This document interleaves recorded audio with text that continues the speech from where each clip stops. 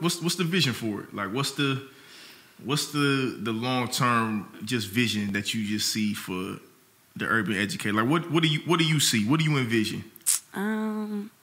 So God still making it clear for me. It's like it's cool. puzzle pieced in. I'm still missing some pieces. That's cool. That's cool. Because in a perfect world, I would travel to different inner city schools and coach teachers on how to properly educate those Black kids. That's dope.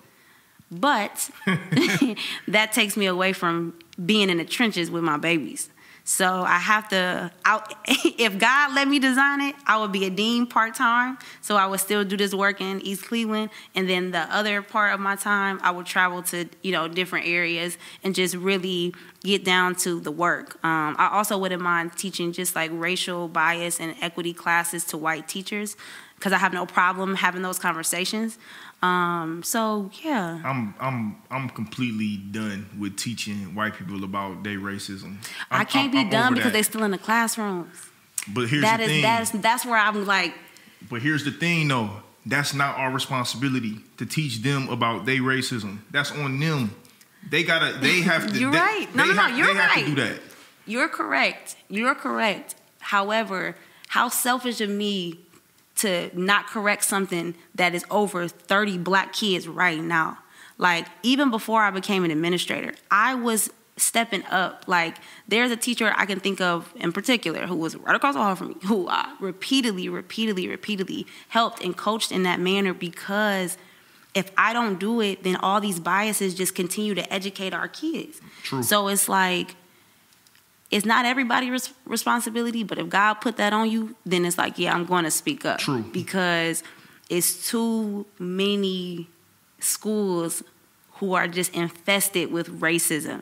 And it's just polished racism, upscale, you know what I'm saying? So you don't really see it right away because it's not the N-word, but it's everything but. And so if I'm at that table, I'm speaking on it, whether it's my job or not. But that's just like my purpose. No, that's you know good. What I'm saying? That's good because you listen. I'd rather have people like you in those buildings as opposed to people who was in those buildings and afraid to say something. Right. Especially when it comes to racism, man. You gotta call it what it is. Yeah. You know what I'm saying? You have to be fearless in that. You know what I'm saying? And like advocating for that.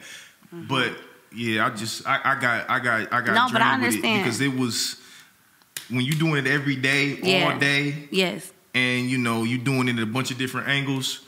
It can get trying. But like I said, I knew for me that it was slowly becoming like detrimental to my and it really depends on your environment too. For sure. Like luckily, I teach in a school where our staff matches our population, and so I'm not fighting as often those type of battles. So I'm not worn out. Yeah. You know what I'm saying? Yeah. It's we have a lot of Black teachers.